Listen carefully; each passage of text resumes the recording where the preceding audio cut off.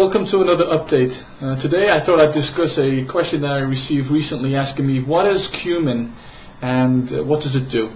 And I felt the best way to answer this question would be to explain why I take cumin, and this way you'll receive a doctor's perspective. Now, cumin, also known as curcumin, is better known as the Indian spice that is contained in curries, but it has received a lot of airtime over the last couple of years and quickly risen to become one of the most valuable new nutritional supplements on the market. And this is due to all the research which continues to churn out lots of data showing that cumin has tremendous health promoting abilities. And I thought I'd discuss a very short list of some of these characteristics. Cumin is a powerful anti-inflammatory and provides great joint pain relief for hands, shoulders, knees, and back pain. Cumin also reduces the size and the number of intestinal polyps, thereby reducing your risk of colon cancer.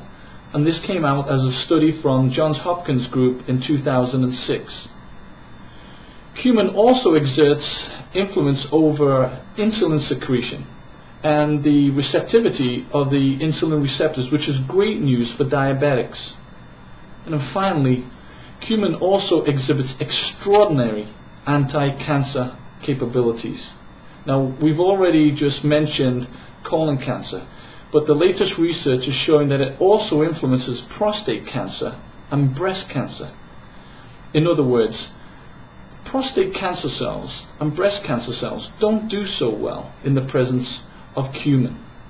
Now folks, this is one agent that we all need to have on board, and there are many other processes and beneficial effects of cumin that we're still learning about today.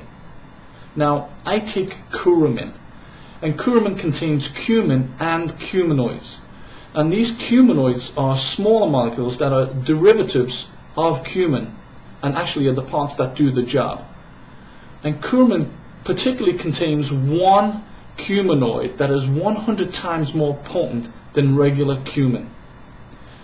Curamin also contains boswellia and nattokinase, and these two ingredients potentiate and complement the activities of these cuminoids. I take Curamin mainly for my joints, but there's no doubt that I enjoy the other benefits that we've just discussed. Now folks, this is what preventive medicine is all about, and we need to include cumin as part of our preventative maintenance program.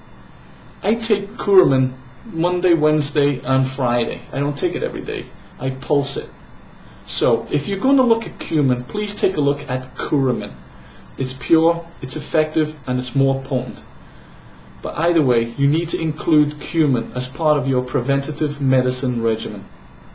Until next time, stay proactive.